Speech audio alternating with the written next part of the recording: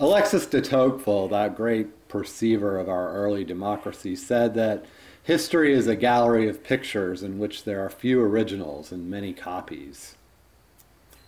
Through cyberfeminism, manifest revanchism, the sea inside the compass, we can no longer say, this is a picture I made, this is a place I wound up. Regardless of one's distance from the Mayflower, the mists must forever remain in an imbricated retry button, holding, in desperation, onto characteristics of content enduring understandings. To take any given body of work seriatim is navigation, not territory. For in that scenario, one becomes so free they fall down, and we are driven to create a kind of Kanban board to keep up with all of our other Kanban boards. American life is the multiplication of psyche into a dropson pitched into a whirling cone that approaches us with all the tenderness of a Moscow ballet instructor. My paintings are about the quest for the thirst for knowledge. So what pretends flight into this ambiguous stream of cloud called neoliberalism is nothing but catachresis. You can state that artists need to create more exhibitions, and you've made a fine substitution. But where do I situate such a claim?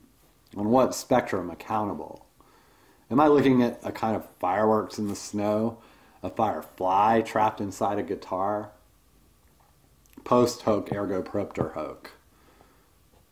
You can't start at Plymouth Rock with any sort of nationalistic aplomb. Much further north, French fishermen built temporary docks to reap cod in the Gulf of St. Lawrence, watched their structures swallowed up by the tides and destroyed by ice, then rebuilt the next year. They worked alone, recursive, without their families, drawing upon abundance. They didn't give a fuck all about Europe, only cod quantity incarcerated in their ephemeral traps. Is that a description of painting? Or you can describe that particular endeavor from Chauvet to the present as a frenzy between trying to make a psychic map of whatever idealism that has become trapped between a wholly imaginary cartography and navigation. It's a hopeful sailor's voyage down memory's twisted alleys, and also just doodling with rigging only half understood upon any given morning. Nothing that can't be completely explained in a 3-minute video tutorial by a silicon superstar with an electronic pen. So why take all the time and administration to fake one's death ad nauseum? Why sit there in the chamber listening to the oversight committee drone on about the evidence until you've exhausted every entertainment possibility your phone can offer? We know every image is both a witness and an arbiter. The point is exclusion. It is what so many simple-minded assholes with their own means of classifying you out of their tournaments fail to grasp. I want to stop with my own musket loaded at my side, undergoing a totally new business model, and say loudly that this is not for you. I'm hiding it all from you. Peel back the layers. Open a package of Swedish-made Band-Aids you bought for $1 at IKEA and heal your wounds. This is not for you. But then who?